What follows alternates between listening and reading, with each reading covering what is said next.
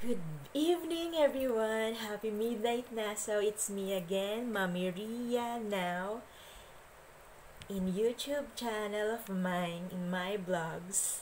So, may nabasa na naman ako sa Biblia.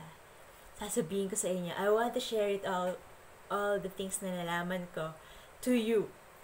So, this is it. Psalms 119, verse 1 to 48. It goes like this. Blessed are they whose ways are blameless, who walk according to the law of the Lord. Blessed are they who keep his statutes and seek him with all their hearts. They do nothing wrong, they walk in his ways. You have laid down precepts and that are to be fully obeyed. Oh, that my ways were steadfast in obeying your decrees. Amen.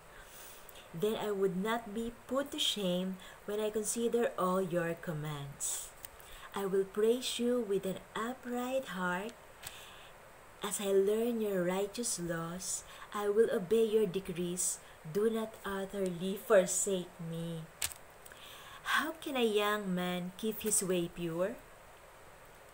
By living according to your word. I seek you with all my heart. Do not let me astray from your commands. I have hidden your word in my heart that I may not sin against you. Praise be to you, O Lord. Teach me your decrees. With my lips I recount all the laws that come from your mouth. I rejoice in following your statutes as one rejoices in great riches. I meditate on your precepts and consider your ways. I delight in your decrees. I will not neglect your word. Do good to your servant, and I will live. Yes, O God. I will obey your word. Open my eyes that I may see wonderful things in your laws. I am a stranger on earth. Do not hide your commands from me. My soul is consumed with longing for your laws at all times. Your rebuke the arrogant who are cursed and who stray from your commands. Remove me from me scorn and contempt, for I keep your statutes. Though rulers sit together and slander me, your servant will meditate on your decrees. Your statutes are my delight. They are my counselors. Amen. Verse 25. I am laid down in the dust. Preserve my life according to your word. I recounted my ways and you answered me. Teach me your decrees. Let me understand the teaching of your precepts. Then I will meditate on your wonders. My soul is weary and with sorrow. Strengthen me according to your word. Keep me from deceitful ways. Be gracious to me through your law. I have chosen the way of truth. I have set my heart on your laws. I hold fast to your statutes, O Lord. Do not let me be put to shame. Yes, O God. I run in the path of your commands, for you have set my heart free. Teach me, O Lord, to follow your decrees. Then I will keep them in the end.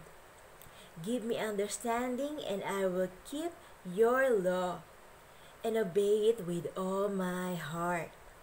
Direct me in the path of your commands, for there I find delight. Amen. Turn my heart towards your statutes and not towards selfish gain. Turn my eyes away from worthless things. Preserve my life according to your word. Fulfill your promise to your servant so that you may be feared. Take away the disgrace I dread, for your laws are good. How I long for your precepts. Preserve my life in your righteousness. Amen. May your unfailing love come to me, O Lord, your salvation according to your promise. Then I will answer the one who taunts me, for I trust your word. Hallelujah. Do not snatch the word of truth from my mouth, for I have put my hope in your laws. Forever and ever I will walk about in freedom. For I have sought out your precepts. I will speak of your statutes before kings, and I will not be put to shame. For I delight in your commands, because I love them. I lift my hands to your commands, which I love, and I meditate on your decrees. Hallelujah. Thank you, Lord. Amen. So, actually, it's Psalms in awit sa Old Testament na mga naniniwala sa Diyos. Actually, nobody's perfect. But we all should obey God's word wholeheartedly. Di natin masunod man ng lubusan ng kanyang mga utos, totoo naman dapat na sa ating kalooban ang kagustuhan nating sumunod. Yung taos sa puso. Malulugod sa atin doon ang Diyos. Sa ating taos-pusong pananalig sa Kanya. Kahit hindi natin lubusang ginanap ang Kanyang mga utos. Pero, ngunit may pangako si God sa mga taong sumusunod. Pero huwag nating hangarin ang pangako. Correct. Ang hangarin natin, maging masaya tayo sa pagsunod sa ating Diyos. Doon nalulugod si God. Amen. Hallelujah. Hallelujah. Kahabagan tayo ng Diyos kung tayo'y bukal sa loob ang pagsunod kahit hindi tayo nakakasunod ng ganap.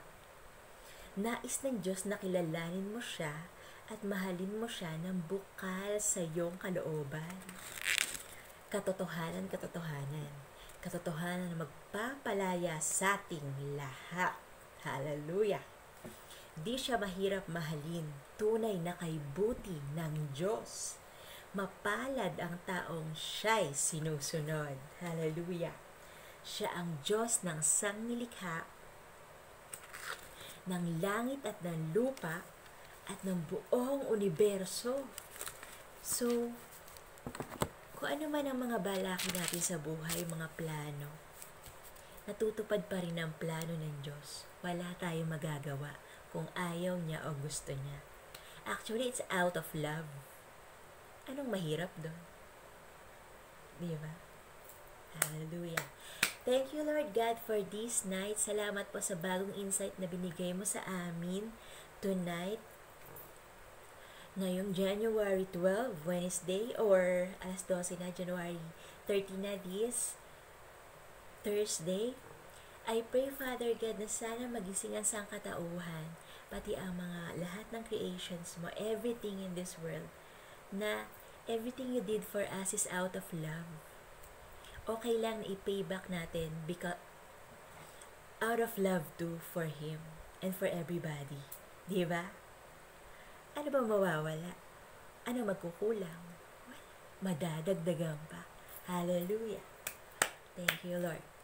So, guys, kung gusto niyong mabuhay ng malaya, payapa, gulo o wala na masarap, yun, sumunod ka sa Diyos. Hindi ka niya hinihinging makompleto mo ang pagsunod. Mahalin mo siya ng buong puso, buong kaluluwa at buong lakas. Second law, mahalin mo ang iba gaya ng iyong sarili. Golden rule, di ba? Isipin nyo guys, kaya niya binigay si Jesus Christ. Bakit kaya? Dahil mahal niya ang sangkatauhan. It's deeper than that. Diba? Or let's put it this way, it's shallow like this. Dahil mahal niya tayo. Mahal na mahal tayo ng Diyos. Yun. Kaya, kahit patayin ako, ganun, bla bla bla, masaktan ako, magsakripisyo ako, out of love. Ang sarap! Hallelujah! So, the best talaga na magawa ang bagay na inuutos niya. Pero, may pusong totoong sumusunod. Hindi mo yun mapaperfect. Pero nakita ng Diyos ang puso mo. Diba? Na sumusunod sa Kanya. Yun. Diba? Amen? Amen. So, hallelujah. So, this is all for tonight. Sana meron na naman kayong thing to ponder this night before you sleep, before we all go to rest. Pagkatapos ng mahirap na buhay kanina sa work, yeah. And everything sa bahay, sa labas, sa field, everything we did kanina. So, kailangan na natin magpahinga. Nung nabasa ko to, nakapahinga na ako. Tapos bibigyan niya pa tayo ng pagkakataong matulog. Sarap.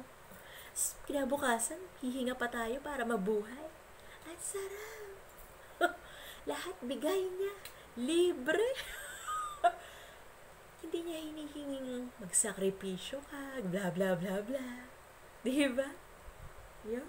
Siya pa magsasakripisyo para sa'yo. Yung mga ganong emotion ba? Matutusin, hindi yan yung lahat ng wala din yung ng istorya ng sangkatauhan. Gusto niya lang maging maganda yung buhay nating lahat. Isama mo siya. Kasi siya gumawa sa ating lahat.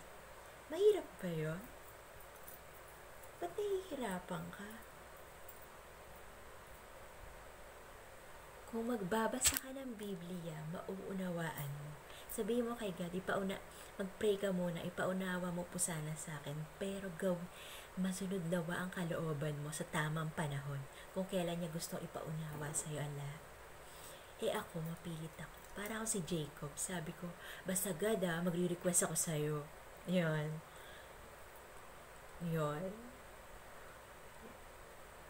Huwag mong hayaang hindi yung gusto ko, susundin mangyari kasi maglilingkod ako sa'yo. Yung para sabi ko, mula bata hanggang ngayon, ginagawa ko yun. Walang nakakaalam. Between sa akin at Diyos lang. So sabi ko, bahala ka na God. Kung ano gusto mo, kalooban mo. Pero, may request ako sa'yo. Yun. Alaman na ng Diyos yun. Sa amin dalawa na lang yun. Hallelujah! So, ang sarap pag may direksyon ka sa buhay. Hindi ka maapektuhan ng sobrang laki ng problema. Minsan, iniwan ka na ng lahat. Saan ka pupunta? Sa Diyos pa rin.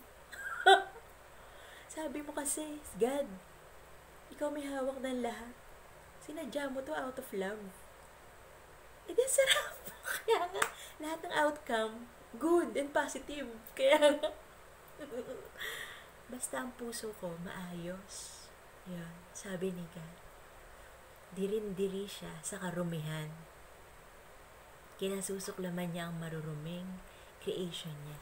Kaya siguro ng panahon ni Noah, dirin-diri na siguro siya sa mga tao kasi nga puro hilig ng laman yung ginagawa, kabaklaan, katomboyan, puro kanto, puro sex, gano'n.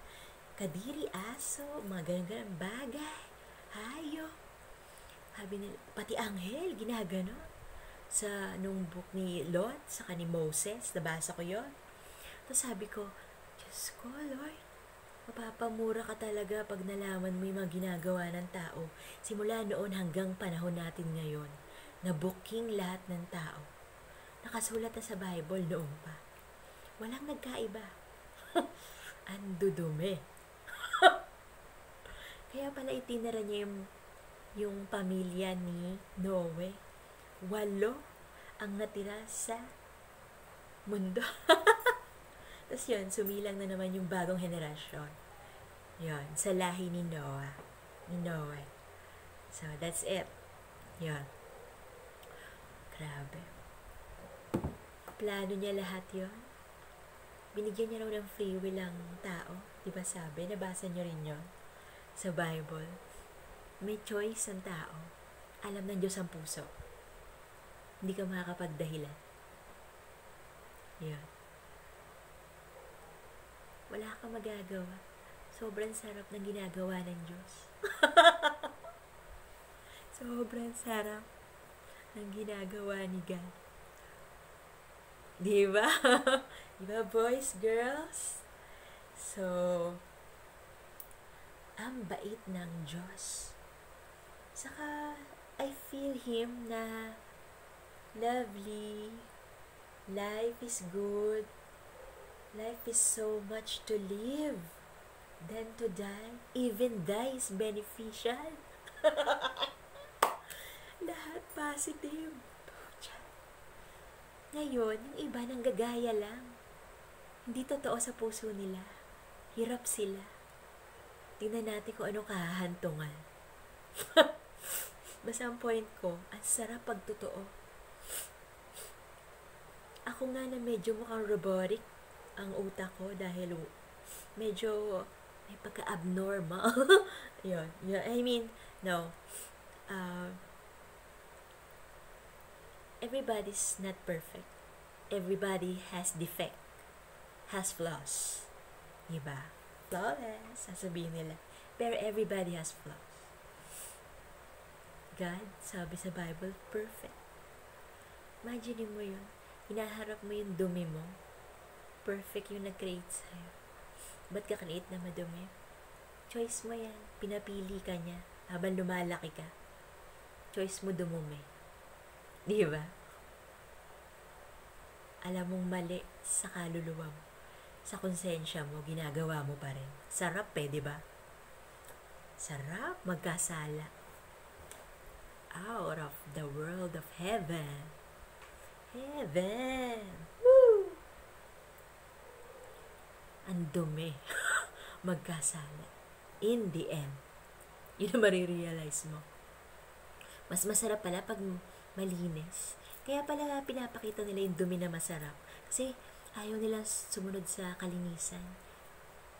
Adik sa sarap. Diyos ko, Lord. Lord, tinataas ko po sa iyo lahat ng tao ngayon. Sana po mamatay sila in the end sa buhay nila. Pag tumanda na tayong lahat, mamatay silang lahat na malinis ang puso. Para naman malugod ka. Kakadiri na talaga ang mga tao ngayon.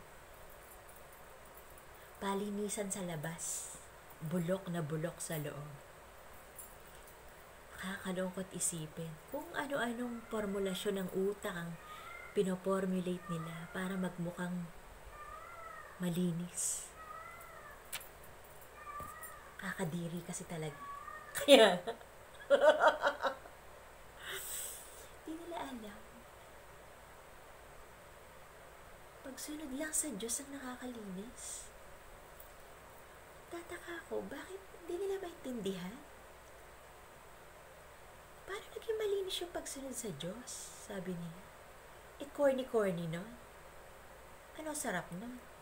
Nandun sila sa sarap, sa pangako, hindi yung pagsunod. Sa pangako, doon sila nakafocus. Kung ano mahihita nila. Hindi nila alam, yun yung tinetest ni God. Kung saan ka magkakagusto. Sa pagsunod o sa reward. Diba? Meron pang blessings in disguise. Nakatagong blessings. Hindi clear. Pero sa loob. Diba? Umiiyak ka dahil sa problema. Diba? Tuto ka umiyak. Alam mo ngayon ang sheds of tears. Natutunan mo.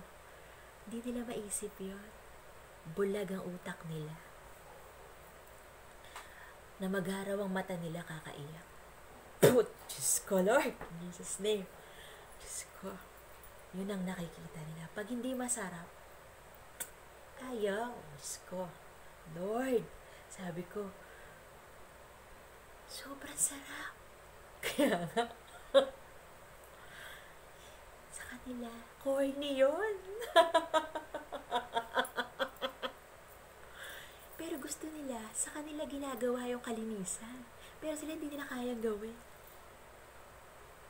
Gusto nila mabuti yung ginagawa sa kanila. Pero sila hindi nila kayang gumawa na mabuti. Puro karumihan. Yun daw ang masarap. Now guys, natanong ko kayo, boys, girls, anong pipiliin nyo? So, kayo na ang bahalang sumagot. It's between you and God. Sasagot na yan.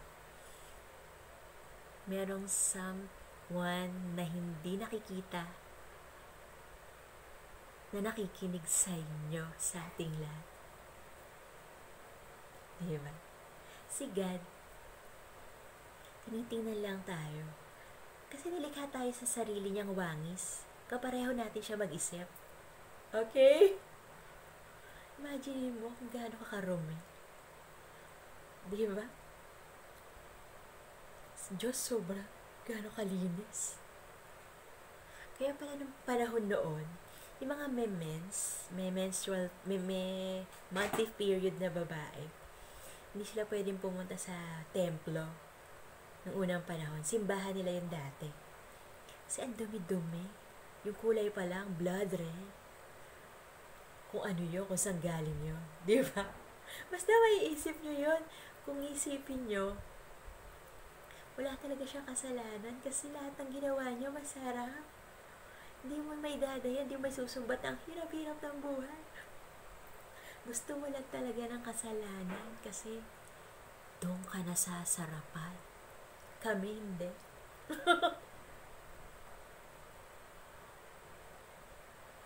Kadiri. Kahit anong gawin mo, hindi mo magugustuhan. Sabi ni God, Diyos ko, mga anak ko, sobrang nakakadiri yung mga tao ngayon, men. Sabi ni God. Basta yung naiisip ko kasi nilikha niya naman Diyos na katulad din niya eh. Ay, nilikha niya ang tao na katulad niya. So, ganun din. Di ba? Katulad niya rin makaramdam, makapag-isip, makapagsalita. Di ba? Isipin mo, ayaw nila ng malinis. Pero, gumagawa sila ng lahat ng paraan para makalusot sa karumihan. Baka hindi nila kayang gawin. Hindi ganon. Sabi sa Bible, I can do all things through God who strengthens me. Totoo pala yun. Nakakalakas ng katawan. Pag sex, hindi. Pag nanalig ka sa Diyos, na kaya mo. Tapos, yung power ng tao, hinahambing nila sa power ng Holy Spirit. Wala naman daw pagkakaiba. Yeah. Many are called, but few are chosen. Correct. Yun. Alam ko na ang para sa akin, ang mga taong naniniwala sa akin. Sabi ng New Testament, ng pagdating ni Jesus Christ. Yun na. That's it. Yun ang sagot. Yun. Kaya may masamang tao, kaya may mabuti. Napakapalad ko. Hallelujah. At ng iba pang mga anak ng Diyos. Papasalamat ako kay God, napili niya ako. Thank you, Lord, kasi nararamdaman ko eh. Kaya, di ba? Ganun lang kasimple yun, mararamdaman mo yun. Di ba? Yes ka, Lord, ang galing mo. Lahat perfect pagdating sa'yo. Yung mga ways ng tao, nakakatawa. Ay, sorry. Papamura ako. Kasi ang daming dito, PUTA. PUTA. Yung mga marites. Yun. Yes. Yun ang uso sa mundo ngayon, di ba? Mga marites, marisol. Mga lasinggerong kaibigan ni Marites at Marisol. Mga lango sa espiritu ng alak. Holy Spirit versus espiritu ng alak. Tapos nililihim ng Diyos yun sa mga utak ng mga tao. Ang sarap pag nalaman mo. Boom. Tapos pag nagawa mo pa. Boom. Talaga magpapakumbaba ka sa Diyos. Pag na-realize mo, sobrang sarap. Correct. Yung mga hindi nakapag-aral na niniwala sa Diyos, daig pa yung mga DJs, yung mga presidents. Kasi, bukal sa loob nila yung pagkakakilala. Hindi gaya-gaya lang. Di ba? So, that's it guys. So, naparami yung discussions today. So, discussions na rin yun para may interaction na rin tayo. Naiisip ko na rin yung naiisip nyo, guys. So, pinapaalala ko lang yun, or let's say, para makarinig tayo ng magandang bagay sa internet, like this one, sa Diyos ang Kapurihan. And thank you for letting me be this kind, para to do this way, to do this thing para sa'yo. Salamat sa panonood. Para sa'yo to. And nabe-benefit ako kasi natutuwa ako sa ginagawa ng Diyos sa buhay natin lahat. Hallelujah. Thank you, Lord. Walang dapat ikatakot. Kasi, no fear. Fear of the Lord. Yun ang naramdaman ko. Yun. Yun. So, that's it, guys. So, teka. Medyo natuyo yung mouth ko. Malamig na yung coffee ko. So, tutuwa ako. Sobrang nakakatawa. Nagyayabang pa sila. Ang problema nila ngayon kung paano masisira yung buhay ng mga pinili, yung mga tinawag, nasira na yung buhay, di ba? Yung mga pinili, yung mga chosen. Many are called but few are chosen. Sisirain nila yung buhay. Kahit anong gawin, kahit masira, kahit sarap pa rin. Kaliniga.